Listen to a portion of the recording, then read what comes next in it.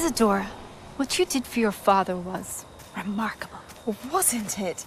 And Percival needn't worry about the strands of emotion or the traces that this magic leaves.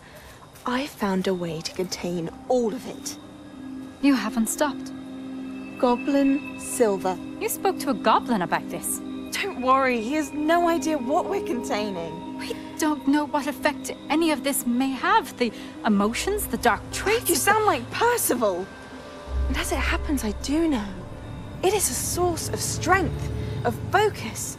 Somehow it enhances my ability to wield magic. I don't follow, Isadora. I think we can harness it. Power like this is not to be toyed with.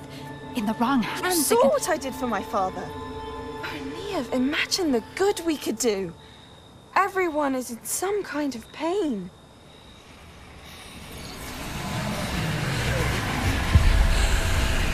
What are you doing?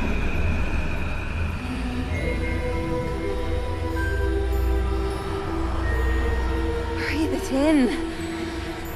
Can you feel it? Oh, Isadora. This must stop. All of it.